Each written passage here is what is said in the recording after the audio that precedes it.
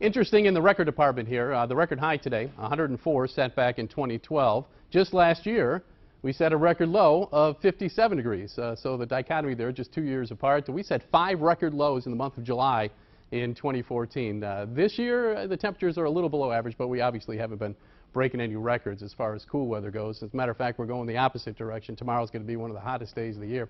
88 at the airport right now. The dew point's 73. Whenever you see the dew points in the 70s, you know it's going to be very uncomfortable. At least there's a little bit of a breeze coming out of the southwest at 8 miles per hour. Some of the other temperatures, 85 in Parkton, same thing in Sykesville, 86 in Annapolis, it's 85 degrees in Rising Sun, and the temperatures are only going to drop back into the 70s again tonight, and it's going to be muggy and uncomfortable. As far as precipitation goes, we had that round of showers and thunderstorms come through late in the morning, early afternoon. There's not a whole lot showing up right now. There's one little thunderstorm there up near the Pennsylvania line. This will drift into the Hereford zone of Baltimore County, maybe into Hartford County over the next half hour, 45 minutes. As soon as the sun goes down, these showers and storms will dissipate. There's a bigger storm up there around Harrisburg, so maybe just a 20% chance you'll see a shower or thunderstorm in your neighborhood this evening. Now tomorrow we know it's going to be hot, but there's also the possibility at least of some thunderstorms. Now the Storm Prediction Center thinks the best chance for severe weather is north and west of us in this yellow shaded area up in Pennsylvania, but I still think we could see a few storms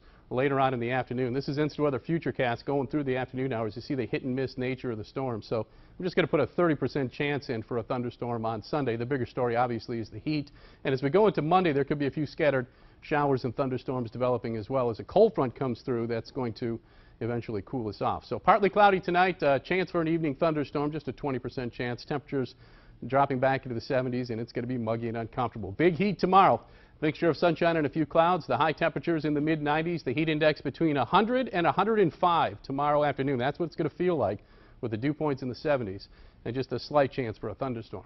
7-day forecast, a pretty good chance for some scattered thunderstorms at least on Monday and Tuesday as well. 92 on Monday, but then we'll cool off.